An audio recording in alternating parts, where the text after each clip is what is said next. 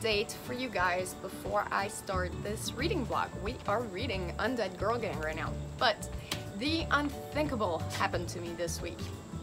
Maybe you don't know this, but generally I publish my videos about 2 to 3 weeks after I film them because I have a set schedule of what I put out on Tuesdays, what I put out on Thursdays, what I put out on Saturdays.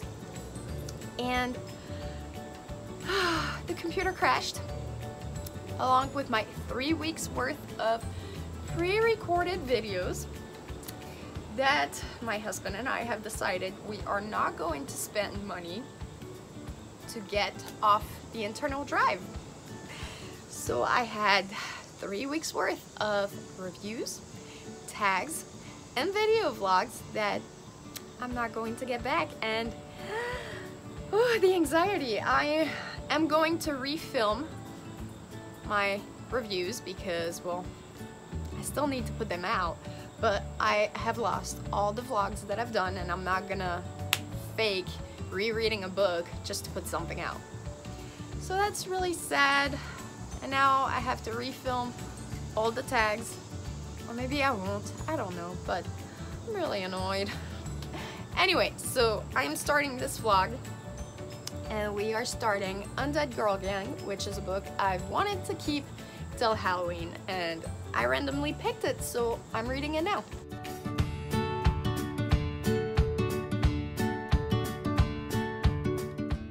So Thursdays, Kiki. Thursdays are really great for me because it's a day where I don't go to the gym. I don't do anything but read. So I'm gonna get, hopefully, halfway through the book. Hopefully I can finish it tomorrow and continue on with spending time refilming all the reviews I had already prepared. So far so good though. I love this book. It's very funny, it's very witty, which is strange because it's kind of a heavy topic for a book.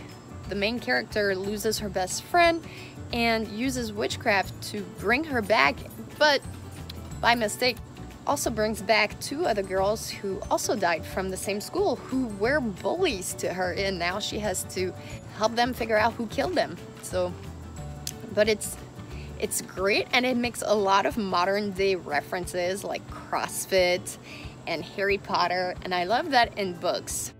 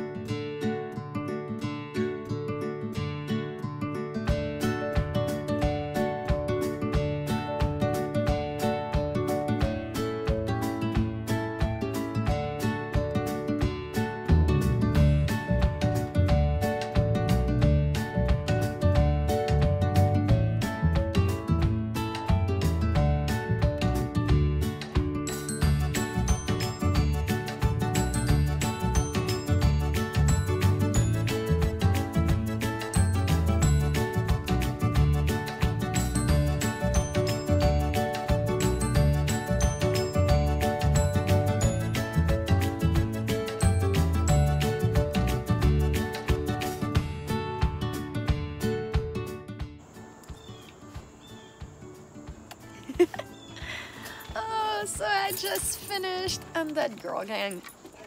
It really only took me a day to read it, a full day. And oh my god, these dogs. And all the feels. I really enjoyed it. I rated it a 4 out of 5. There was one point that really upset me and that I knocked the star off for, which I'll talk about in my review, but I really enjoyed it. I didn't really enjoy who the villain was.